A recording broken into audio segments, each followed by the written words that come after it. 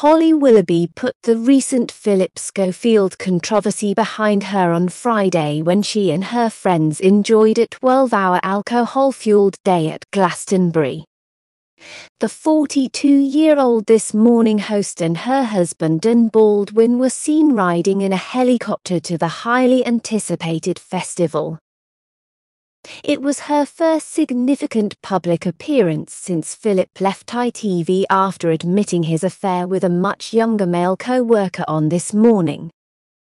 Holly apparently had a drunken 12-hour day out at Glastonbury on Friday, when the Arctic Monkeys were the headliners, putting her previous problems behind her. According to The Sun, she partied and danced till the wee hours of the morning with people including Princess Eugenie, Peter Crouch, Jamie Dornan, and Lily James. As Holly put her problems behind her and danced the night away, Holly was captured on camera enjoying the time of her life.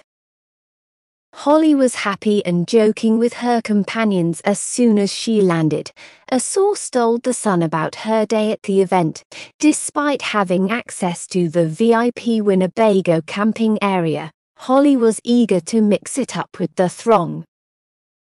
According to reports, Holly attended the Arctic Monkeys concert in the stands with football player Peter Crouch and his wife Abby Clancy. Prior to partying till 2 in the morning at the Rabbit Hole with people including actress Lily and Irish star Jamie, the presenter allegedly socialized in the VIP section. She was having a blast and dancing non-stop, The Spectator said. Holly was happier than ever, and it was obvious that the tension of the previous several months had dissipated. Her former co-host Phillip, 61, left ITV and was fired by his agency YMU after confessing to an unwise, but not criminal romance with a younger male co-worker.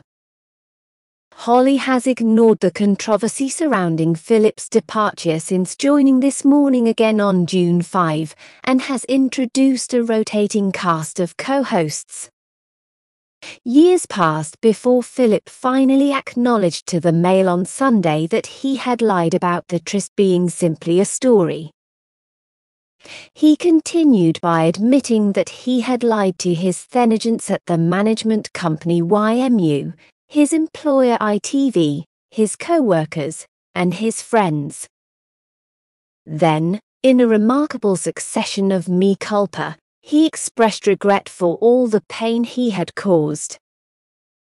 Holly was forced to write a statement denying any knowledge of it, which had a remarkable cascading impact on the show and ITV. Although they initially met when he was 15 years old, Phillip said he had not groomed the man.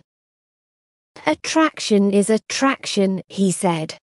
"There is no distinction between the LGBT community and the heterosexual or lesbian communities. There should be no distinction. Homophobia enters the scene at this point. When he was 15, I went to the theatre school he attended, and that is when we actually first met, so there is a difference, yes. Leonardo DiCaprio accepts it.